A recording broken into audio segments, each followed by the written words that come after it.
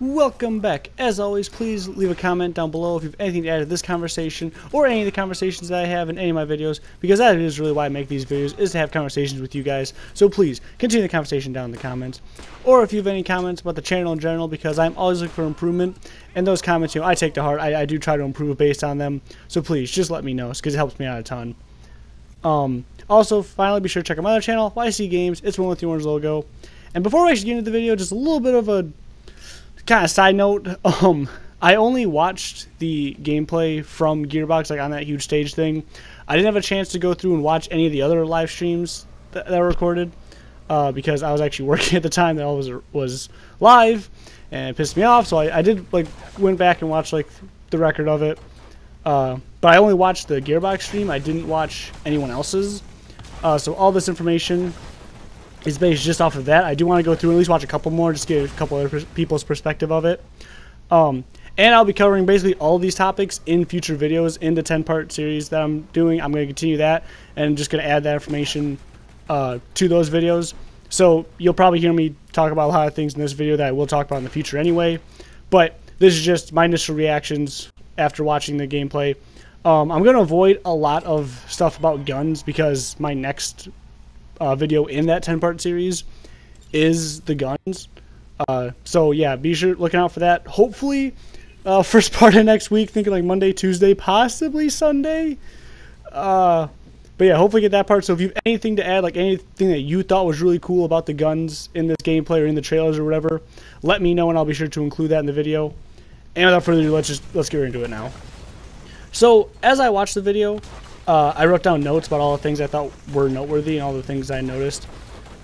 So this video will be just kind of in that order of stuff I noticed. So it may not seem logical why I'm saying the things when I say them, but these are just kind of the things I noticed in order and my thoughts on them and why. As you know, if you've seen any of my other videos, I was extremely excited for Borderlands 3.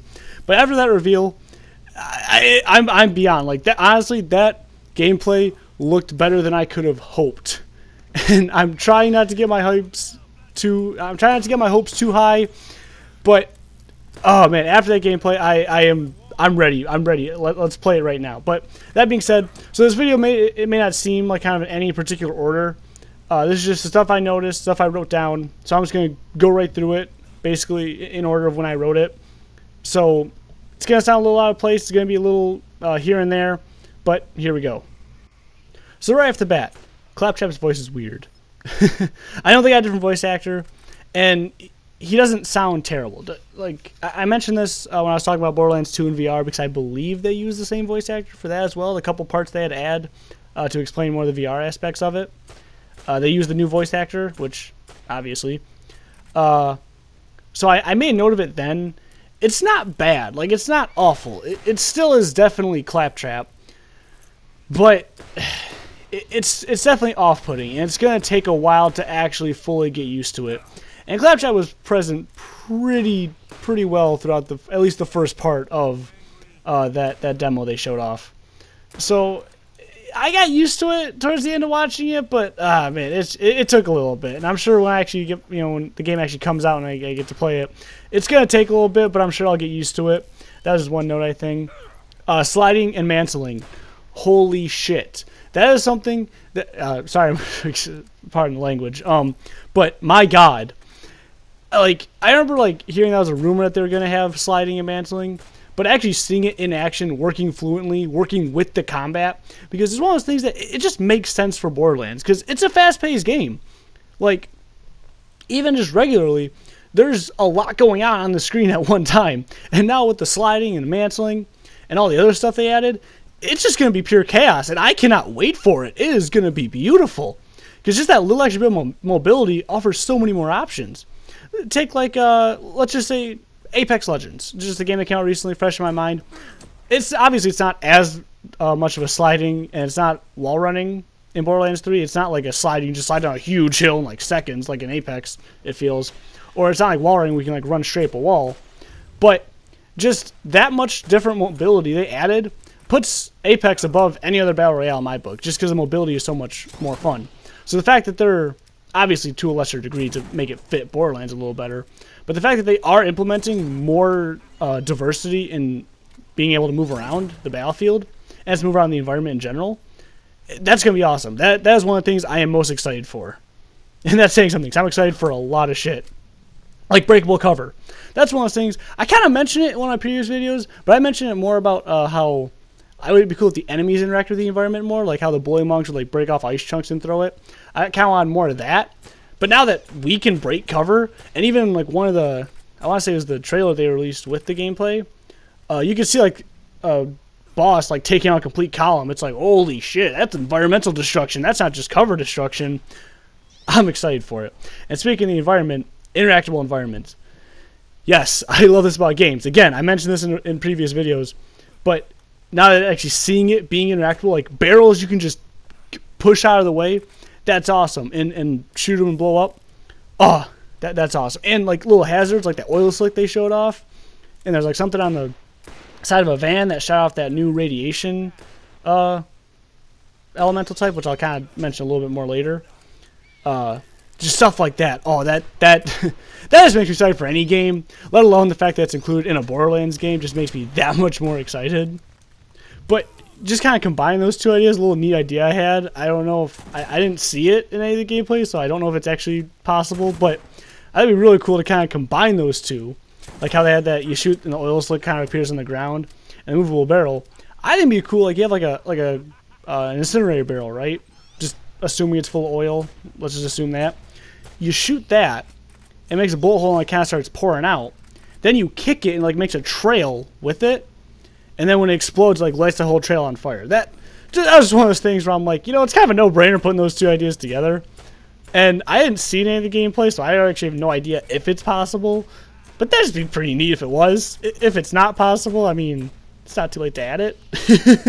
A little optimistic there, but ground pound. It was kind of a weird thing to see because I wasn't sure exactly what I was seeing. Like at first I thought it was like the Siren's ability, because that's what it seems like, one of the Siren's abilities, like that AoE thing that they kind of mentioned.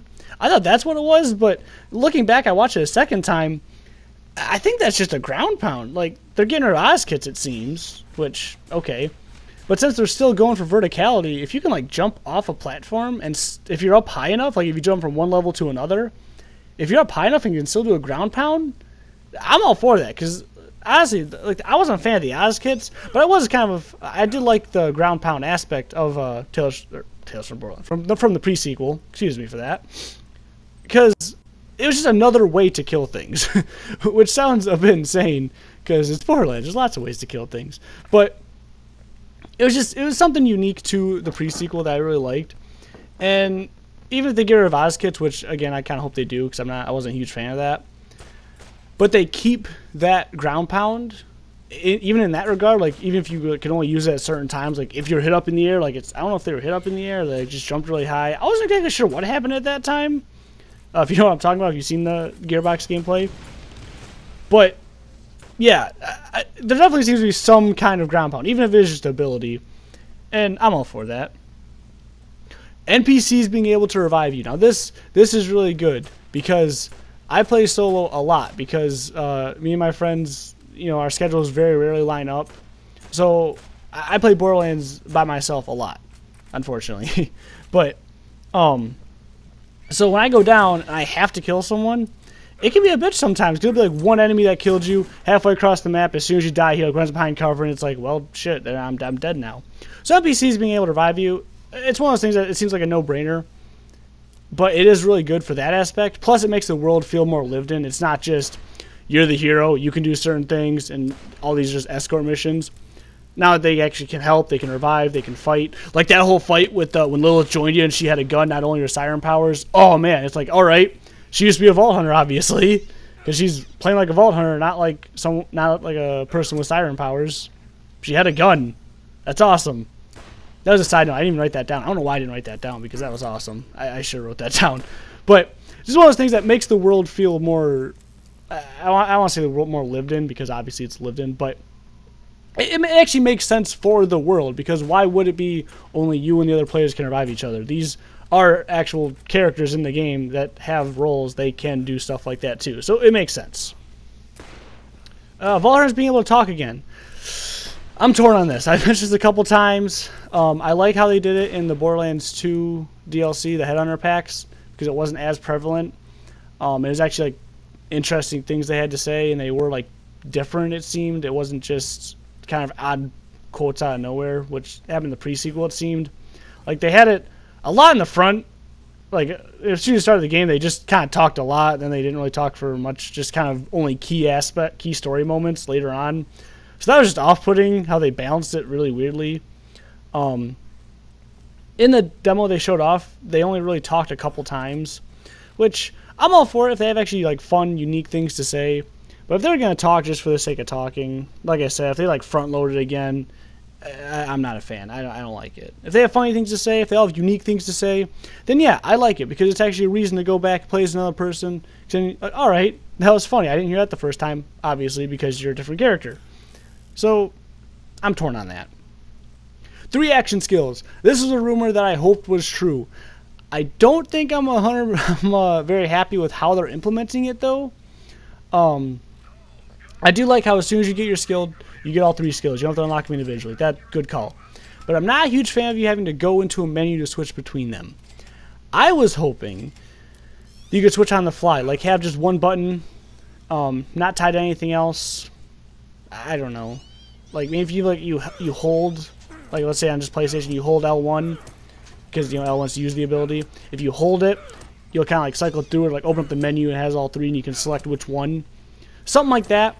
Because I'm not a huge fan of going to a menu to switch between every time. I'm assuming they did this for cooldown reasons, because I'm assuming each one will have its own cooldown. They won't all line up exactly because obviously some are going to be more powerful than others and need a longer cooldown. So I like the 3 skills. I like how you have them. I like how you can choose like even just the 1 or 2 you like and level up just those ones. Because like they even said during that gameplay that you can have 3 different sirens on your team and each 3 can serve completely different roles. They can all be completely different. I really like that. That is a great idea. I am so happy they're doing that. However, I wish you could switch a little more on the fly because that would be even cooler to me. Like, let's say there's 2 skills I really like. And I'm not... Was it Zane the one they said can have 2 active at the same time? Anyway, let's say like I'm the Siren. I really like that ground pound, or I like that area of effect, and I like the where she throws the projection. I really like both of those. I want to switch between them on the fly. Because if I'm surrounded by enemies, boom, area of effect. If there's one guy far off, boom, send that thing out. I just wish I could switch between them a little bit easier, not just have to stick to one for a fight, then after a fight saying, okay, now I kind of want the other one back, and then switch back, It's just a little pet peeve. I don't know I'm sure it's all balanced, and that's the reason they have it like that, but I kind of wish they would have implemented it a little bit differently. Radiation. I'm surprised they didn't actually, address this very much. They just kind of said, oh yeah, that's new elemental type, it's radiation. If someone's affected by it and they die, then they explode, and everyone else is affected by radiation. It's like, alright. Is that all it does? Is it like a poison? Does it kind of still take away their health? Is it effective against certain other things? What about it? They didn't really talk much about that. So, I'm glad they added a new elemental, because I'm intrigued to see where they can go from it. But at the same time, I wish they would have actually talked about it a little more, because I'm curious as to what it actually does. That being said, Cryo's back. I forgot to mention that earlier. That was one of those kind of odd things they throw in there because you don't actually see it. And I don't know if it is actually cryo, but they kind of mentioned when they're talking about the guns, which again, I'm not really going to talk about the guns, but they were talking about the alternate firing modes. Yeah, you can switch between incendiary and freezing rounds, just like that. Oh, freezing rounds, you say? So Cryo is back, which I'm a fan of Cryo. I really like that. That was one of the better aspects of the pre-sequel, in my opinion. I enjoyed it. It's a little bit overused. You can find Cryo fairly often, it seemed. It felt like, for me at least. I don't know, maybe I just got lucky in my couple playthroughs. But, yeah. Oh, another thing, super excited for, is how they're handling co-op this time. Loot sharing, I'm not a huge fan of. I get it. I understand, because like I said, I usually play solo, so I really don't care about that. But when I did play with friends, it was one of those things where if I play with them, I'm probably going to keep it classic mode of the loot sharing aspect, because I enjoyed that part of it. Like, if I got to a chest for my buddy, I'm like, hey, there's a pistol here. Oh, how good is it? Oh, it's pretty good. Never mind, you don't get a pistol anymore. Like, I'll just take it, you know. Stuff like that, you know, just being a dick to your friends. That was fun. And it was vice versa, you know, they always did it to me too. You know, that's how we played the game. It was really fun to steal loot from each other. But I would understand if you are playing with randoms, because I'm not one to really do that too much. Actually, at all. Not for Borderlands. I've never done that. But I could understand how that could get really annoying, because, yes, there are greedy bastards out there that will just take everything, even if they don't need it or want it. Loot scaling. This is another neat idea, how the loot will scale to a player's level. That's a good thing, I think. I enjoyed that. But the one thing I'm really excited for is how the enemy level scales with it. This is so awesome for me and my friends, because like I said, I don't play with them often, and it really sucks, because I have like 15 accounts. That's a little dramatic. I'd say maybe 10 different players right now on Borderlands 2, because I have like 2 or maybe 3 solo accounts. One with my one buddy, one with my other buddy, one with a third buddy, one with just the two buddies, one with the other 2 buddies, one with all 4 of us. One, you know, I have so many accounts I have to keep track of which one's which, and I always forget. Basically, I go by level, and that's just really annoying, because like one time, me and 2 of my buddies were playing. We started a new game, and I really liked my character. I'm like, all right, you know, I kind of want to keep playing this. Then the next day, me and one of them get on, and the other one didn't, and we're talking about going back to another account, and it's like, well, I kind of like the account we started yesterday, you know, I want to continue that. And it sucked, because then we lost the third guy because we went on without him. So this whole level sharing, or the enemy level scaling, how you can have like a level 25 and a 5 together with the same challenge, or same-ish level challenge, I guess. Still making it worth your while, still getting worthwhile loot, and just fun for both you guys. I really like that, because it was a pain whenever I was like, alright, let's continue this account. I don't really feel like using this account. I'll use my account that's 5 levels above, and he'll just wreck everything. And I'm sitting there like, well, this is fun, following you, watching the wreckage. This is fun for me. Oh yeah. You know, so this is a very good idea. I am so glad they did this. Yeah, that's all I have to say about that. Buying all ammo from vending machine instantly. I actually never buy ammo from vending machines, so this doesn't really affect me. But it's a good idea. I'm glad that they implemented this, because I'm sure people do buy from vending machines. So that's a good idea. It's definitely good on them for adding it. That lost loot thing in Sanctuary 3, another good idea. Because there have been times where I've seen something like above a rock. I'm confused as to how it will work. Like, is it just anything on the ground after like boss fights, or in general, or because I feel like you could, because I leave a lot of stuff on the ground, because you know there's a lot of loot in the game. I'm not going to pick everything up if I don't want it. So I'm just curious as to how they decide what to pick up, or if they just pick up everything and that's like, here, you sort through it later. I don't know. I'm curious to see how they're going to implement it, but it is definitely a good idea, because there have been times where I'm like, ah, son of a bitch, there's a purple up there. What the hell? You know, stuff like that. So it's a good idea. That was everything from my list. Kind of more broader aspects of the gameplay that I noticed. Well, I guess, I don't know. Just stuff I really didn't write down, but looking back, I wish I did talk about. Sanctuary 3, awesome. Like, yes, a full ship with all the characters we know and love on it. Why we're all on this ship, why we're going places, I don't think we really fully know yet, but I don't care. They're all here. We're all going places. I'm excited. And I even mentioned this in, was it like my Who's Gonna Return, or who? I don't know. One of the things I did mention, like, so unless they turn Sanctuary into a ship, we're probably gonna not have everyone with us. And they essentially turn Sanctuary into a ship. So, here we go. We have everyone with us, and I love it. Another thing I noticed, a lot of the character redesigns there's actually, I don't think there's any single one I was disappointed with. Every one I'm like, yep, I know exactly who that, you know, they weren't so ridiculous where you couldn't tell where they were anymore, but they were different enough. You could tell they aged, time has passed, and these are more mature versions of themselves. Now, mature being strictly age-wise, hopefully not personality-wise. Last thing I want to talk about is the Calypso twins. My last video when I talked about them, holy shit, I was wrong about so many things. Oh my god. I was thinking that, you know, all the religious propaganda stuff, that they were like, they saw themselves as gods. Like, that's what they were trying to get the message across. Like, I'm a siren. I can take powers. I can give powers. I am a god. Treat me as a god. That's what I thought was going on. And obviously she can take the life force, we learned, from at least regular bandits. That's like kind of those crystal things where they mentioned it, not too much. And I'm assuming the same will work for siren powers. I don't see why it wouldn't, and that's still, like, from the trailer and everything that we've seen, like the earlier trailers, that's what seems to be happening.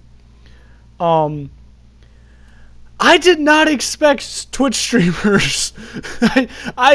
Holy cow, I did not think that was gonna be the way they're going with it. Like, the look of them, yeah, they looked younger, so they're gonna be, like, more arrogant, but I did not expect that. Especially from her. Obviously, we didn't hear him talk yet, so we don't really know too much about his personality. But, holy cow, that girl... I'm scared for it. I really am. Because... I don't know. It reminds me too much of... Screwball from Spider-Man. If you remember her, she had a pretty good side mission in the base game. And don't get me wrong, in the base game I liked her. Like, yeah, she was one of those... Alright, she's really annoying, let's just shut her up. She was good for side missions, but then when they brought her back in the DLC packs for those her screwball challenges, I hated her. It was too much, she was too annoying, it was not fun. It was just annoying. And there was a thin line between annoying and, like, so annoying you love to hate him. Like, Handsome Jack, great example, you know. Yeah, he was annoying, but annoying and, like, funny and... annoying to the point where you love to hate him. He wasn't like a shut up, I don't care what you have to say. I loved Handsome Jack. I loved everything he had to say. I could see this, I could see the Calypso twins, at least the girl, getting very annoying if she's present throughout. If she's constantly chatting in your ear like Jack was, with that annoying, not annoying voice, it wasn't an annoying voice, but just the way she talked was very annoying.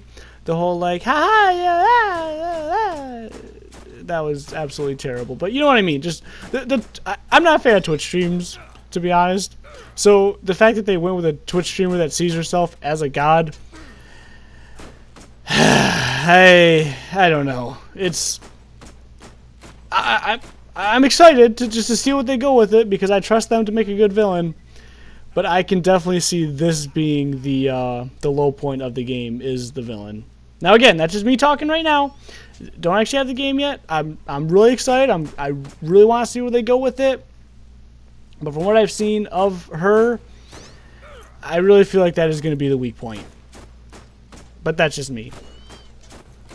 That's all I gotta say about this one, guys. Like I said, I only saw the Gearbox stream. I am looking forward to looking up some of the other streams that were recorded. Because obviously just more Borderlands gameplay. I'm excited to see it. I am scared though, because they revealed a lot during this and all the trailers. They've revealed a lot, and we're still quite a few months away. What are we, like 4.5? 4.5? I think 4.5 months away from the actual release date, and they're revealing a lot. Like, there's very, very few things up for speculation at this point. So I don't know. I'm just afraid they're going to reveal too much. They said it's a big game. This is only scratching the surface, but at the same time, they've given us a lot. So I'm scared, but I'm also happy. So is there anything else that you noticed during these streams that you want me to comment on, or you think I missed out on? Let me know. and down in the comments, because I do truly make these videos and have conversation with you guys. So if there's anything you agree with, disagree with, saw it differently, think differently, whatever, leave it down in the comments. Let's have a conversation. Check out my other channel, YC Games. It's one with the orange logo.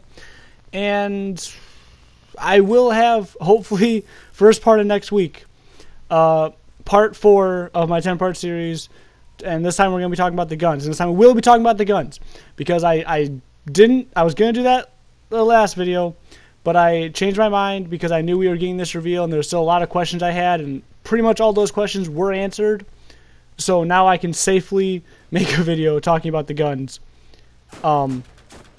Yeah, so that'll be that video. If you anything you want to add, any cool gun you saw in a trailer, in the gameplay, you're like, hey, this is a cool gun, you should talk about this, I'll talk about it. So just let me know down in the comments. And yeah, that's about it. Thank you all for watching. See you on the next one. Keep your stick on the ice. We're all in this together.